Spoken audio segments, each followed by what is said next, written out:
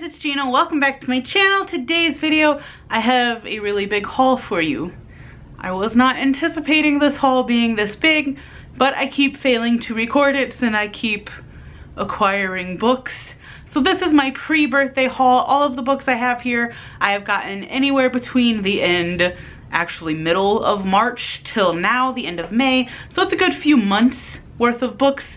And yeah, my birthday is coming up, so I thought that I better haul all of these before I get more books for my birthday, and then just have a giant haul, which I really didn't want to do, keep the birthday haul separate. So yeah, I have a huge spring-ish haul for you, and I kept wanting to call it a fall haul, but it's not fall. I wish it was fall. So I'm not gonna go into these in any particular order because I just have them lined up on my table, which you can kind of see this one.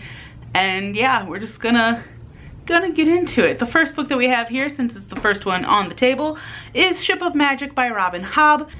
Honestly, I can't even tell you what this is about, but I know that Sam over at Novels and Nonsense loves Robin Hobb. She's one of her favorite authors, and yeah, I'm pretty excited to read these. I am participating in the Hobbalong read-along, which is a read-along that Sam is hosting, and it's basically from now till the end of the year trying to read all 15 of Robin Hobb's books. I saw this at Half Price Books, and this is the one that I was definitely interested in out of all of the ones that Sam has talked about. So I picked it up because it was a couple of dollars at Half Price Books, and I can never find any Robin Hobb books in my local Books A Million. So yeah, I jumped on it and I'm pretty excited to read it. Keeping on the Robin Hobb front, I also have Dragon Keeper by Robin Hobb. Again, don't really know much of what it's about other than Sam loves her in all of her books, and again, the read along. So yeah, I saw this in this cute little indie bookstore that we have apparently in this area that I didn't even know existed. We were going to get Chinese food and saw a bookstore and stopped, and they had a lot of Robin Hobb books, so I might end up going back and buying more since I know that they have them. So yeah, again, don't know when we're getting to this one, but I'm pretty excited and I really like this cover too. The next book that I have here is Catching Fire by Suzanne Collins. So I actually own all 3 of the Hunger Games books on ebook. I bought them as an ebook bundle for like 15 bucks or something. I'm slowly collecting them all on paperback. I do have the first one on paperback. This is a little nicer than my first one that I have, but I am collecting them all. Now I just need to find a Mockingjay in the original cover on paperback, and my trilogy will be complete in physical form. The next 6 books I also picked up at Half Price Books, and they're all UK editions of these books. Most of them are rebuys because the UK edition, and they're pretty. But these 2 first ones are books 2 and 3 in the Dexter series, Dearly Devoted Dexter and Dexter in the Dark by Jeff Lindsay. I'm pretty excited. I do already have the second one in the US cover, but I like the UK covers because they're simple, and yeah, so now I'm on a hunt for the rest of the series in the UK covers. Slowly but surely, I'm collecting the series. I am on book 2, I have read book 1, and if you don't know what Dexter is about, Dexter follows this guy named Dexter, who is a serial killer trying to live a normal everyday life as a forensic expert, like a blood spatter analyst. And basically, he kills the bad guys, so that's how he gets away with it for so long. The first book is what the TV show is based off of, but after the first book and the first season, they broke away from the books. So really can't wait to get to these because I'm really interested to see how Jeff progressed Dexter's story compared to how Showtime products Dexter's story. I love Dexter so much. The next UK edition that I have is Holes by Louis Sachar. I never know how to pronounce his name, but this is one of my favorite books from when I was a kid. Definitely up there with Harry Potter. I think I've reread it about as many times as I've reread the early Harry Potter books, and this cover is adorable. The next 3 books I'm super excited for because they were UK edition. I actually didn't see the UK editions at the Half Price Books. The friend that I was with did see them, and he already has the UK editions, so he let me buy them, luckily. And that is the first 3 books in the Harry Potter series: Philosopher's Stone, Chamber of Secrets, and Prisoner of Azkaban. Super excited because I've always wanted the UK editions. I just also really love the spines, how colorful they are. So yeah, I am now collecting the UK editions apparently, you know, because you can never have too many editions of the Harry Potter books. The next two books that I have here are The Raven King and The Raven King by Maggie Stiefvater. This one I bought early because Barnes & Noble put it out early for whatever reason. So this is the one I started early and bought early and got completely tabbed and annotated and everything. And then this was the pre-order, and this was also the one that I took to Maggie's signing.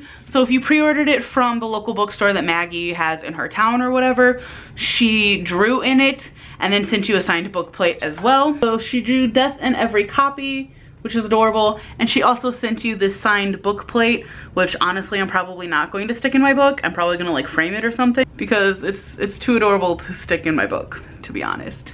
And then, like I said, this is the book that I took to her signing. Oh no, my book plate. So it is signed for Gina, Maggie. The next book that I have here is the hardcover of The Raven Boys, also by Maggie Stiefvater. At her signing, you had to buy a book in order to get books signed. So I already had 2 copies of The Raven King. I didn't need a 3rd copy of The Raven King. And yeah, so I ended up buying a hardcover of The Raven Boys. Now I just need Blue Lily Lily Blue and The Dream Thieves in hardcover because I like what the spines do when they're all uncovered because they make like a neat grayscale effect. And since I got this at the signing, I did also get this signed. This one is not personalized. They only let you get 2 personalized. The next book that I have here was a pre-order, and that is Summer Days and Summer Nights, 12 love stories by a whole bunch of different authors, edited by Stephanie Perkins. I have the 12 Days of Christmas, or whatever that one is called. My True Love Gave to Me, that's what it's called, which is 12 Christmas love stories, and I'm enjoying it. So I went ahead and got this one as well. And I really like the naked hardback too, because it has, you can't really see that, but it has the title embossed on the hardback. And it's kind of yellow. I like yellow. Yellow's pretty. The next book I have here is Hilo, The Boy Who Crashed to Earth by Judd Winnick. This is the first book in this series. If you guys watched my BookCon where I recap a slash haul, you know that I got book 2 as an arc, and I looked through it and I was kind of enjoying it, so I went ahead and picked up book 1 so that way I can start from the beginning and not just read the second book. And I'm pretty excited because one of the main characters' names is Gina. The next book I have here is probably the book that I got before all of these books, but it's at the bottom because it was at the bottom of my thumbnail pile, and that is The Haters by Jessie Andrews. This is naked because I am currently reading it. However, I've kind of set it down because I'm reading other things. I will get back to it soon. But basically this is about a boy who goes away to like this summer jazz camp, and he meets up with a couple other people that really don't care to be at jazz camp and kind of don't like the norm or like the popular things. And so they decide to make a band hating on bands. Yeah, I don't know. I'm pretty excited to read it. I'm enjoying so far of what I've read of it, and I really love Me and Earl and the Dying Girl, also by Jessie Andrews. So I'm hoping to pick this one back up soon because, yeah, I don't know. This haul is everywhere.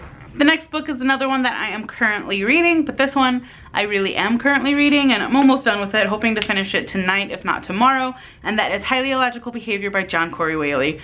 I'm loving this book so much. This book is about a kid named Solomon Reed who has severe agoraphobia and severe panic disorder. If you don't know, agoraphobia is when you have a fear of the outside. You have a fear of going outdoors, you don't leave your house basically, and he has a very extreme case of agoraphobia, which stems from a panic disorder which causes him to have a lot of panic attacks, and eventually he just decides he's never leaving his house again. So he goes to online school, and his parents are okay with just kind of letting him do his thing. And it also follows a girl named Lisa Prater who decides that she wants to be a psychologist, and she wants to go to the second top psychological school in the system, like the best second top psych program. And the entry essay for this program, for the scholarship, is to write about your personal mental illness or mental health experience. So she decides to track down Solomon, who she remembers from middle school as the weird kid that jumped into a fountain, and decides that she's going to cure him of his agoraphobia and write about it in her essay.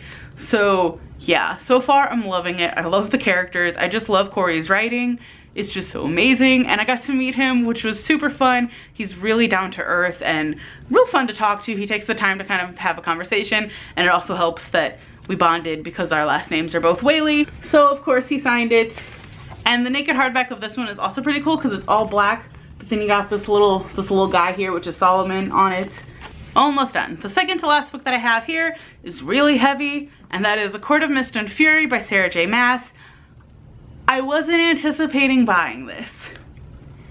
I wanted to buy it, and then I couldn't find it, so I decided not to buy it because I loved the first one, but now that it's a year later, I don't know if I liked the first one because I liked it, or if I liked it because of the hype. I'm not sure, because I'm not a big fan of Sarah's writing.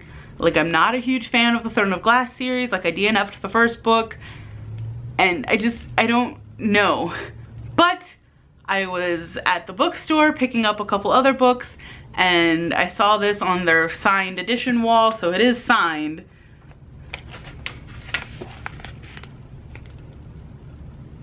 So that matches my signed copy of the first one. And I really want to read it. And I'm on like a super long hold at the library on both Overdrive and my physical library. So I broke down and bought it. And this feels a lot thicker than the first one, A Court of Thorns and Roses. And from what I can tell, this picks up right after the first one.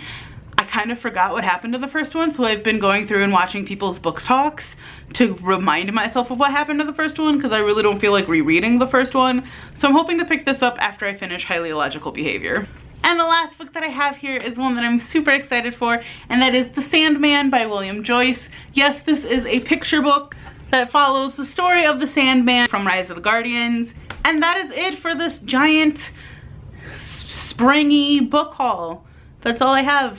So thank you so much for watching. If you enjoyed this video, please be sure to give it a big thumbs up and subscribe. I hope you guys are having a fantastic day, and I'll see you guys next time. Bye.